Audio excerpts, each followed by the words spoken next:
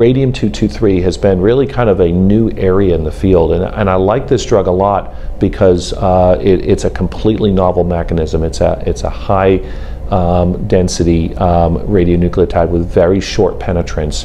When you think about this, it's quite amazing that this drug improved survival in a patient population in the control arm that lived about a year. This drug resulted in about a 30% improvement in overall survival for the population, and it really is kind of focal therapy. It's a calcium mimetic that's deposited in areas of bone where there's nuclear uptake, and we can see this treatment effect really in terms of overall survival, but not necessarily in terms of PSA response or imaging response. So it's been challenging to figure out in our real world practice, how do you use this? How do you educate patients around it? How do you manage expectations around this?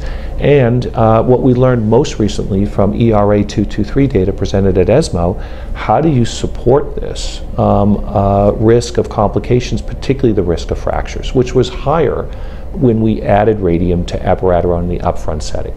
And that was a new finding. That was not something we'd seen before with radium in more advanced disease settings where they've been already heavily pretreated.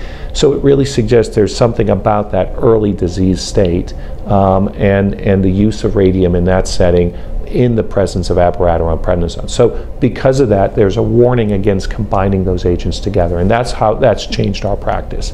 But I am comfortable using radium as a monotherapy because it's really unique in class, because bone, particularly in these high bone metastatic burden patients, is a driver of mortality, and this is a unique way of controlling that microenvironment in these patients. So I'd like to be able to work this into my regimen, whether that be before chemotherapy or after chemotherapy.